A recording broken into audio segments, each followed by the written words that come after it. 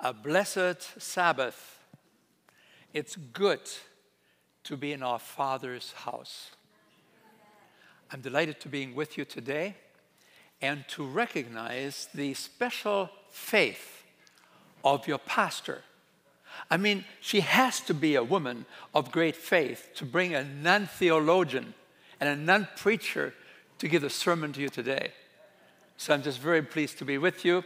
My title today is Mad, Sad, Glad. The Gospel of Second Chance. Now, I have to tell you that I will not be preaching to you about health. Now, I suspect this may make some of you mad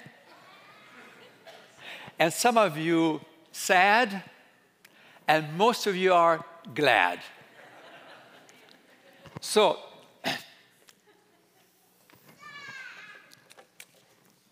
but actually, to set the record straight, I do plan to talk about health, but in a different way than you perhaps expected. I want to dig a little deeper than what we usually do when we talk about health. When we talk about health, we talk about health habits. We talked about the idea that most of our health is largely determined by what we do to ourselves and with ourselves, the choices that we make, the foods that we choose, the site that we set aside for exercise, the time that we set aside for spiritual contemplation, the hours of sleep that we set aside to rest up. And so when we think about it for a moment, I think most of us have to admit that we know better than we do. And so I thought as we begin this new year, perhaps we can begin to talk about how can we get motivated? How can we do better? How can we do what we know we should be doing? And do it in a gentle, loving way. And so this morning, I want to perhaps look for some inspiration. And that inspiration, surprisingly, is coming from the Los Angeles Kings hockey team. This hockey team played 44 years without ever winning a national championship. This hockey team did everything they could. No, they didn't. Because they never had the glorious moment where they held the famous and coveted Stanley Cup in their hands. Never. Until something happened. They got a new trainer. They got a new coach. And it seemed that he knew how to motivate these people, how to motivate these players to do their best, how to have a solid goal in mind to become the champion of that year. An all-consuming goal to becoming at last a winner with the Stanley Cup in hand. And it actually happened. It happened the very next year, in the year 2012. The Los Angeles Kings were the champions of the National Hockey League for the first time. And what made the difference? 40 years, nothing. 1 year, success. What made the difference? A new trainer, a new coach, a man who was in charge and who was admired and trusted. Now, we don't have to end up with the Los Angeles Kings. The same is true for corporations. A new CEO can make all the difference in turning a poorly performing company around. The same is true for schools. Sometimes a new principal can turn the school around. What about God? What about God? Getting a better and clearer picture and a better understanding about our God Could that make a difference? Falling in love with him all over again? Could that make a lot of difference? A difference in how we choose our values, how we choose our priorities, how we choose our lifestyle, how we honor him? Could that affect us in our daily living habits? So let us pray.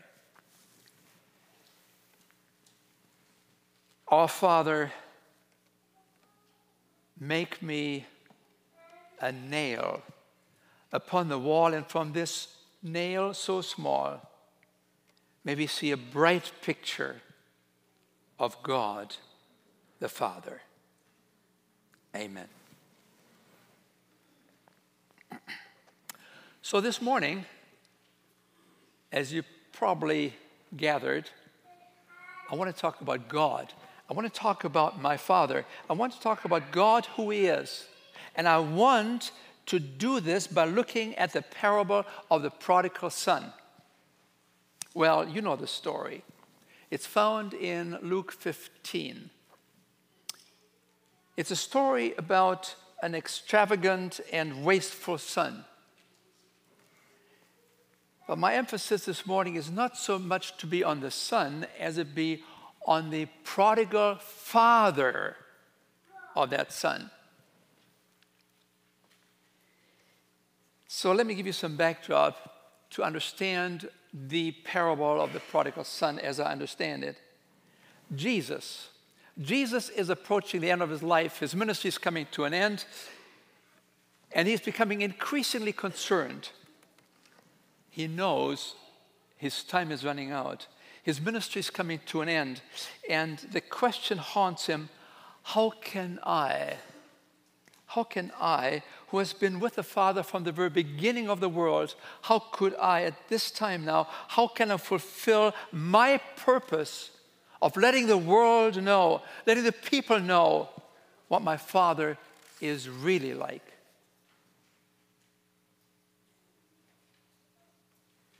And now Jesus increasingly begins to talk in parables. Now, parables are lessons.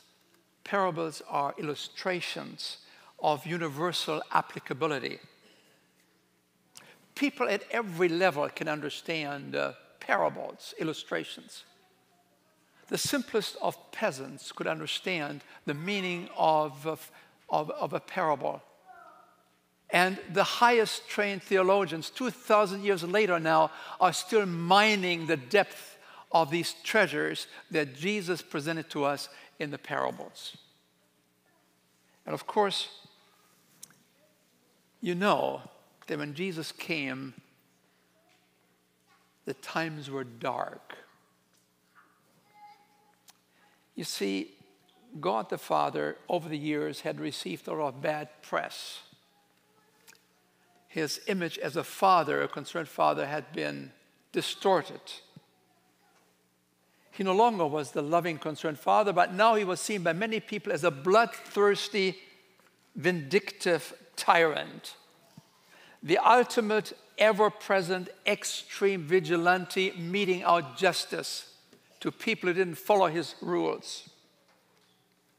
The celestial accountant that was keeping track of the misdeeds of his people so that he could mete out justice to them. And so over time, the picture of God had become totally distorted, no longer the loving, concerned father, but now perceived as a bloodthirsty, arbitrary God, a capricious God, a malevolent bully. And then, in the fullness of time, comes Jesus. Jesus always comes when the time is right, if we are ready. And so now Jesus increasingly is talking in parables, trying to reach people everywhere to create the proper picture, to restore the picture of God as a loving Father.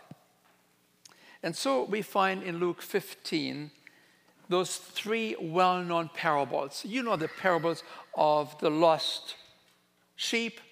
100 sheep are entrusted to a shepherd, 99 are safe, one is lost, but the good shepherd pursues the lost sheep. When he finds it, he calls for a party in heaven for the lost sinner who has found his way home. And then the second parable, the lost coin. Here again, Jesus talks about 10 valuable coins, 9 are safe, 1 is lost, and he describes a woman who is taking her lamp, her candle, and she sweeps every corner in the house to find that one coin. And when she finds it, she goes to her neighbor and says, I found it. And Jesus says, similarly, that's what happens up there in heaven.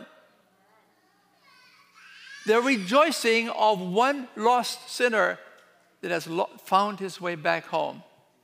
And then, of course, to make the point and drive it home, Jesus talks about the best known of all of his parables, the parable of the lost son, the prodigal son. You know the story well, so let me just capture it in a few paragraphs here. You have a young son. He lives in a comfortable home. He's born with a silver spoon in his mouth. He lives a good life. He has everything he wants and more.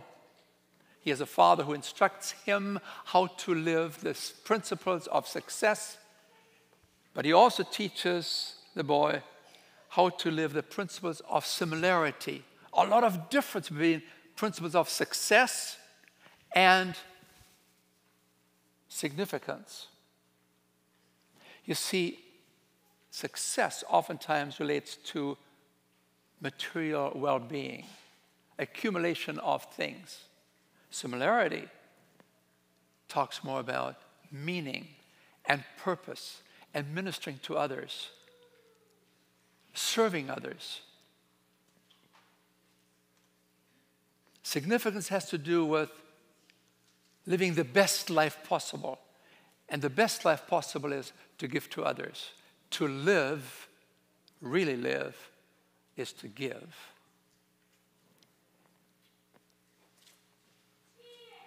And so the father is trying to help this boy to understand, but after a while, as he goes to the university, things begin to change, and he increasingly begins to question his father's concepts.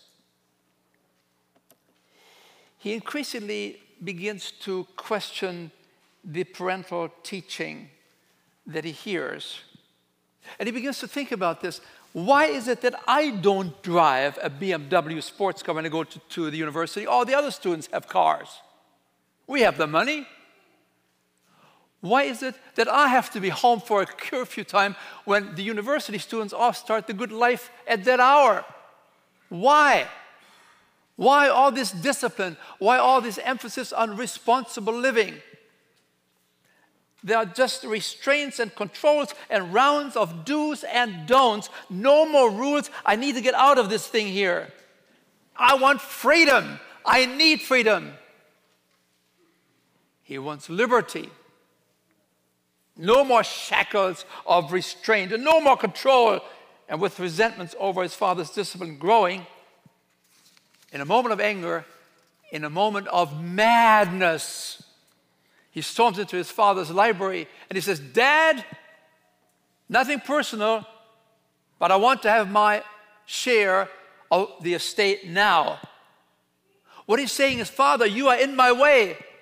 You have to get out of my way. I want my money now. I want freedom. I want liberty. I want to live my life. No, the father could have been saying, well, listen, Sonny, we have some Jewish regulations here when it comes to inheritance. Just buzz off. He didn't. He was a wise father.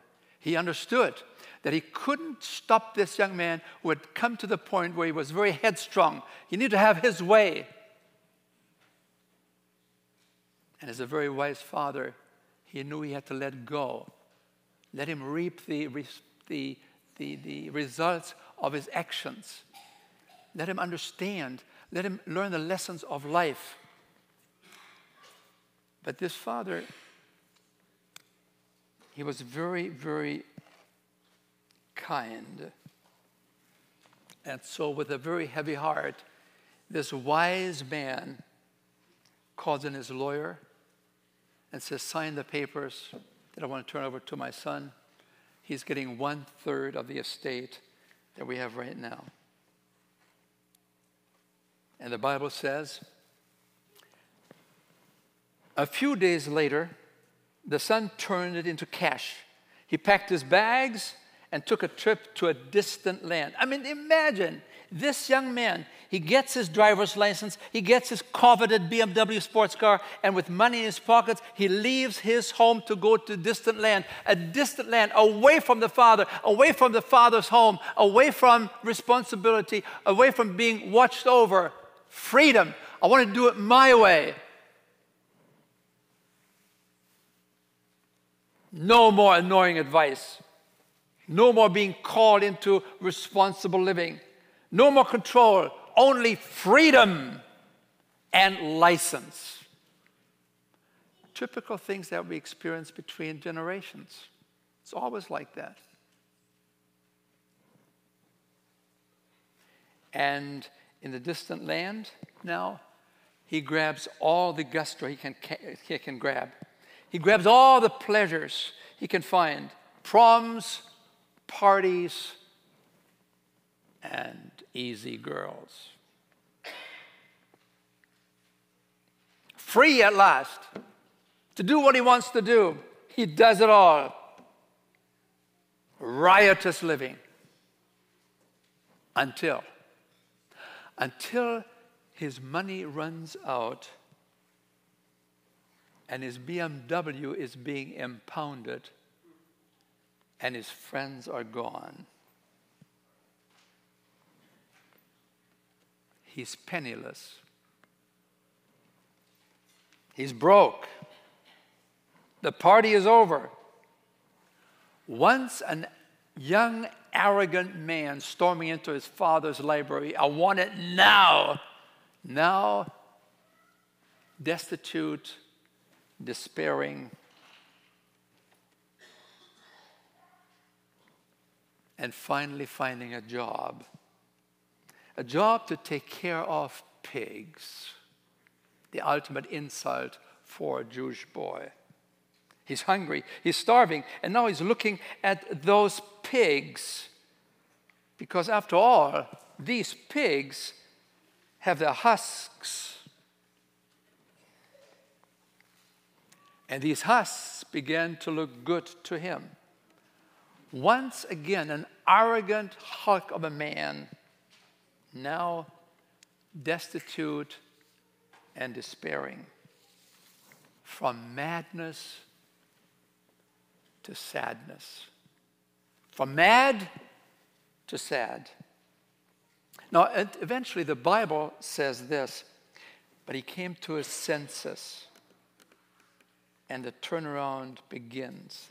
The light is being turned on. He begins to see because he remembers his childhood. He remembers his father. He remembers his mother. She would read him Uncle Arthur's bedtime stories at night. Yeah. He remembers the goodness is imprinted on his brain. It's there. It was done as he was a child. He remembers. And he remembers the comfortable home. He remembers the food. He remembers the glory of the home that he had. He remembers the servants. It's all there.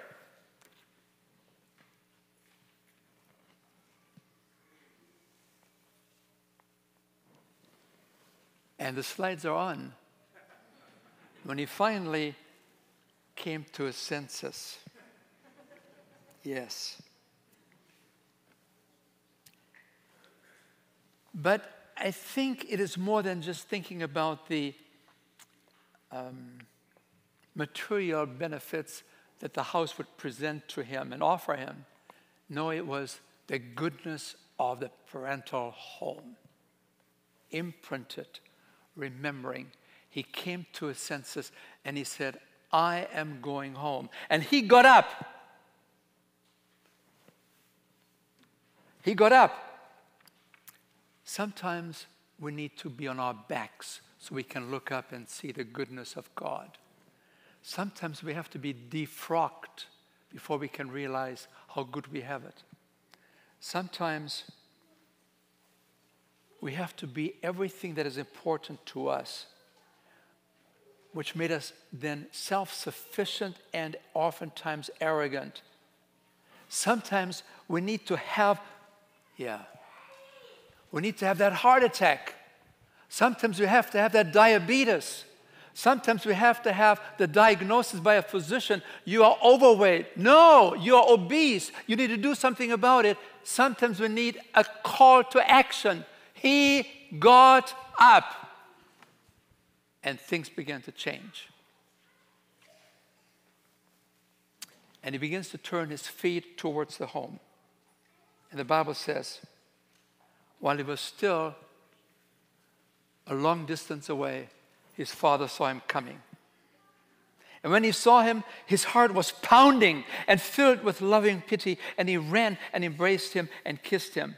Folks, this is not a bloodthirsty tyrant. This is not a capricious, vindictive father.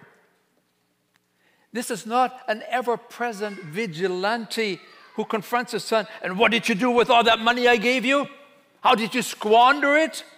How did you learn? Did you finally learn your lesson? No. A good, loving, concerned father. You see, here's a father sitting on the porch day after day, scanning the horizon for his son. I mean, in his heart of hearts, he knows that his son must be coming back anytime. He's expecting him to come back because this is blood of my blood. This is DNA of my DNA. This is my bone. That's his bone. And so he sits on the porch, day after day, month after month, year after year. And now he has become an old man. They have to lift him on the porch now. He has arthritis. He has to wear a cane. He can no longer see very well. Glaucoma has taken over. He doesn't remember things very well. He has become an old man. Poor old man. And as he scans the horizon, he sees, he recognizes this bit of pitiable humanity that's coming around the bend in the road. It is my son, my son, my son. Oh, fathers and mothers, listen to me. You don't see with your eyes or your glasses. As a father and mother, you see with your heart. And with your heart, you always have a 20/20 vision for your son, for your child, for your children. And he forgets his arthritis. He forgets that he is legally blind. And he gets off the porch, and his limp feet begin to move faster than he can ever remember. And they move into the direction of his son, and his heart is pounding and filled with pity. And then they embrace, my son, Father, Father. He wants to make a confession, but in the face of an exuberant father, his mind goes blank. Without a shirt on his back, his father covers his poverty with his robe of righteousness. And he covers his son's grief with his unconditional love. And then the father shouts to his servants, quickly, bring in the finest robe and put it on him, and a jeweled ring on his finger and shoes. These are the symbols of being reinstated into the family. We must celebrate. For this son of mine who was dead, he is alive. Let us celebrate. From a moment of madness to a moment of sadness to a celebration of gladness. Mad, glad, sad. The gospel of second chance. This is not the story of a prodigal son. It's the wrong title. This is the story of a prodigal father. This is the story.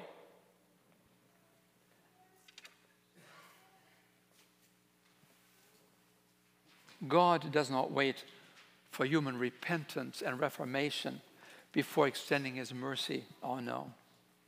His mercy is always extended joyfully and lavishly prior to any moral transformation. As we accept God, as a loving Father, his mercy takes over and we begin to respond in a new and different lifestyle.